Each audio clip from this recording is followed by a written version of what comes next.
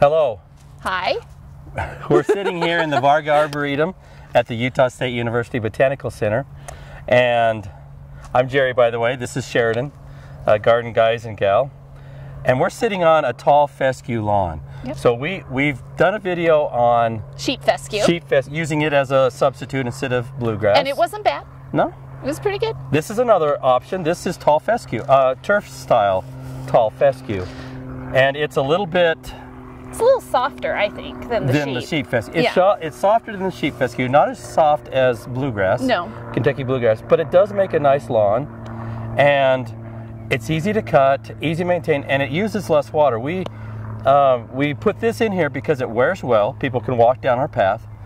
And we don't have to water it quite as often. Which is a great thing for Utah because we have limited water resources. Yeah, and so we always are talking about using less water. So this is a great alternative.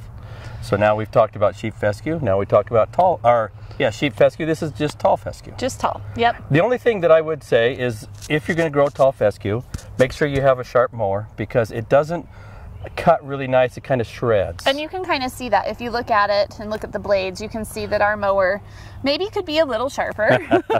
No, maybe about it. We can be sharper. And it, kind of just frayed the edges, and then we get this little brown spot on the end of our grass blades. But the other good thing about tall fescue to me is it's pretty resistant to most insects and diseases. Yeah. And so it doesn't have any problems at all. This is a pretty heavy traffic area sometimes. This is. So, I mean, a lot of people come and walk through, and so it can withstand a lot of traffic and can withstand the diseases, it can withstand the insects. It's pretty tough. Yeah, it is. Pretty hardy grass.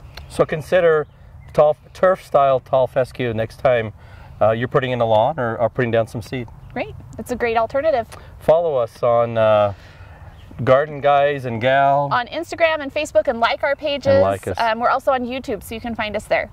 Thanks. Thanks for watching.